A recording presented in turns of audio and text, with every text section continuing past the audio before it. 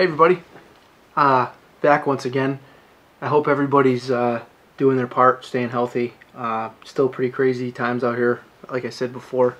I think we're going on to like week 3 here, and of being on kind of like a lockdown, non-essential employees staying home.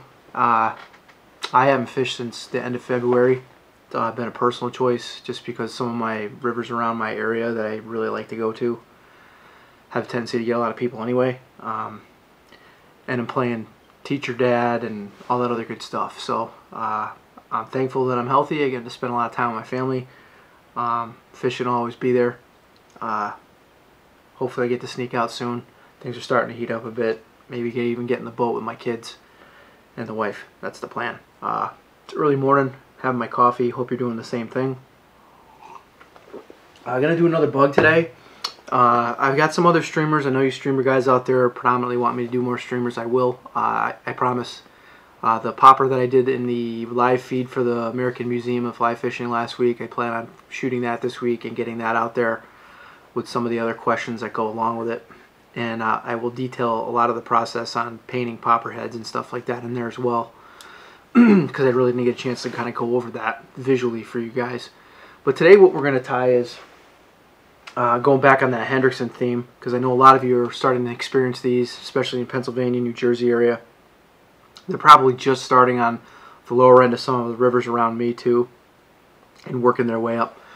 But I'm actually going to tie this little Hendrickson soft tackle.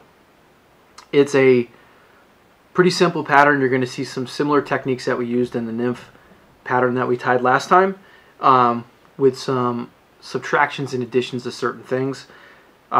Wet flies are a ton of fun. This is a pattern that I typically like to fish pre-emergence and through an emergence. You can even fish it as a cripple or even during a spinner fall. I've had luck with these as well. I think wet flies are very overlooked from a lot of new age anglers. I think they just, whatever, I'm not going to fish those. They're just basically, a lot of wet fly patterns are, it kind of falls in the same realm as some streamer patterns. You know, you've got like a basic silhouette and a body type that you're trying to convey. They're nondescript. They could replicate a lot of different food forms, whether it's the nymph, an emerging nymph, a crippled emerger, and like I said, even a sunk spinner. So the style that I'm going to tie today is one of your basic ones. I've got a whole pile of other types of bugs and stuff that I want to put out there and show you guys. And like I said before, some of my own designs, some little tweaks of some other modern designs or older designs. But wet flies are a lot of fun. I love fishing these because the takes on these can be extremely violent. Whether you're dead drifting them or you're swinging them across a water column, or even trying to, like, you know, you can manipulate them a little bit, give them some movement. It's a lot of fun. When the fish move up into the heads of the riffles and the runs as these bugs get active, and they're just garbage feeding on these, you know, nymphs as they're rolling up through the different layers of the drift. Wet flies can be highly effective and super, super fun to fish. So I'm going to show you the style of the Hendrickson nymph or wet fly soft tackle that I like to tie, and I'll talk about why I use some of the materials in it for its durability. All right, let's have some fun. Okay, everybody, so here we go. We're going to start with a Airx FW561 freshwater barbless nymph hook. It says 12, but this is actually a 14. I'm going to put some .010 lead wire on the hook just to give it a little bit of weight. Put a little drop of crazy glue on there. Once I've got that in place, I'm going to start wrapping my lead wire. Same steps as you saw in the Hendrickson nymph. There's a lot of similarities in the style of how this is tied compared to that nymph. So this is going to look kind of familiar if you watched the last video. Once I've kind of wrapped that where the tag end is, I'm going to take a pair of flat pliers. A little bit of pressure close to the hook, more pressure farther away, and that's just going to help me build a little taper. And just pull that little tag end off. Once I've kind of got that in place, I'm going to get my brown thread. I'm using 8/0 brown Vivus today for this. Just start by wrapping a thread base. Go right over that wire. Work our way towards the rear clip our tag end.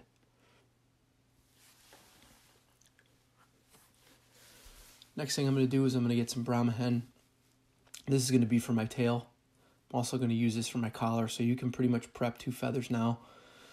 So I'm going to take one and I'm just going to kind of preen those fibers down, find a relatively generous clump, probably about, I don't know, 8 to 10 fibers.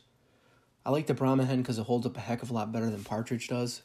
I don't have to worry about my tails or my collar breaking off. Once I measure it to the length of the hook, I'm just going to transfer it and then wrap over the butt ends. And you'll see I'm going right in to where the bend of the hook kind of starts. Don't be too shy on making the tail a little bit longer either. It's not going to, change the effectiveness of the fly. We're going to get some brassy sized amber wire. Cut yourself a section of that. We're going to tie this in. This is going to be our rib. Try and tie that in on the underside of the hook if you can. Just wrap over all of that wire. Build up a little bit of taper. And then the next thing we're going to do is we're going to dub our abdomen section. We're going to be using the same exact dubbing that we used for the nymph, which is the dark brown Spectrumized dubbing from Delaware River Club. And we're just going to build a nice little tapered noodle. As you see here, make it kind of thin towards the rear. And then we're just going to spiral wrap our dubbing to about the 2/3 point. What we're not going to do with this fly is we don't need a wing case for this. So this is pretty much tied in the round like most wet flies are. If you got any air fibers like I have here, just kind of clip them out of place. Then we're going to wrap our wire. Nice even wraps through there. Should take about 4 turns. Then we'll tie it off, 3 turns over the top of it, a couple in front, and then just put your fingernail or your thumbnail around there and move that wire back and forth, and that'll give you a nice clean break.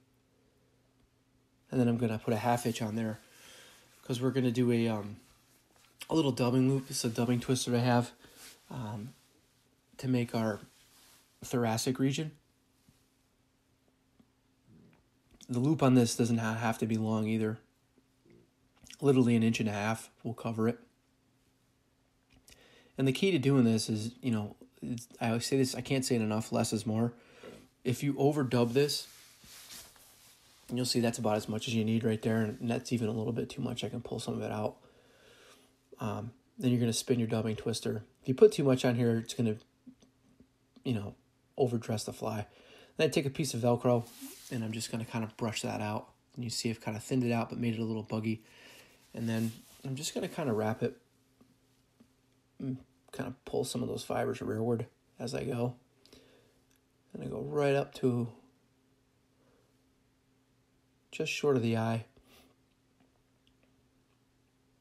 A couple turns over, a couple in front, clip it off. And you'll see this stuff is like real staticky, real buggy-like.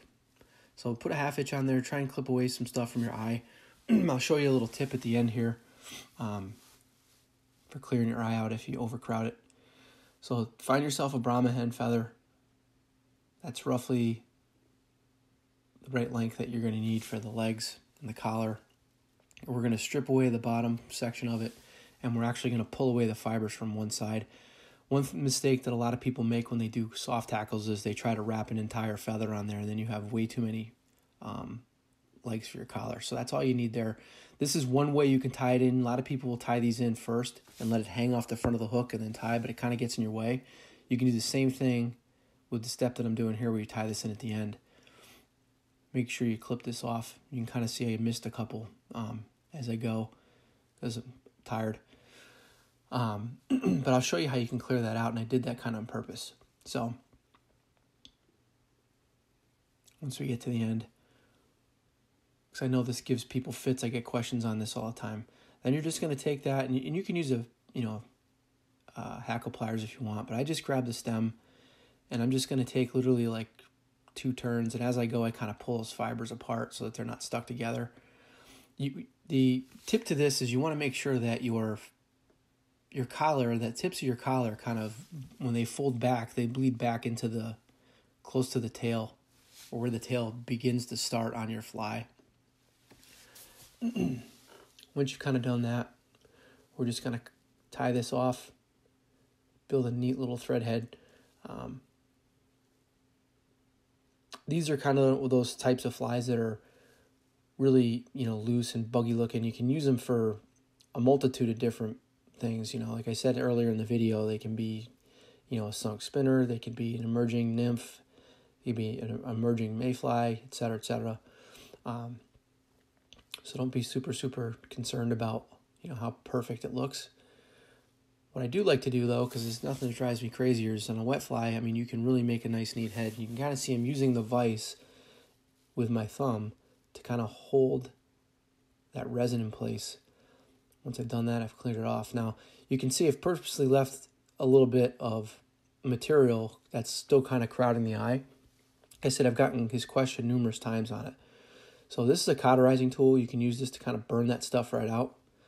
Don't do it prior to putting resin on there, though, however. If you do that, you're going to light your thread wraps on fire, and then the whole fly is going to come apart. See, this is too big, so what I'll typically use is just the tip of my bodkin, and I can clear that eye out if you have any issues. This is one that's going to go in my box, but if I was going to tie these for somebody else, I would be extra super careful about crowding the eye and making sure that that thread head looks good. And that's it. That's a little soft tackle. Remember, collar, less is more. Same thing with the abdomen. Super simple. These things are deadly pre-hatch and during an emergence. Enjoy.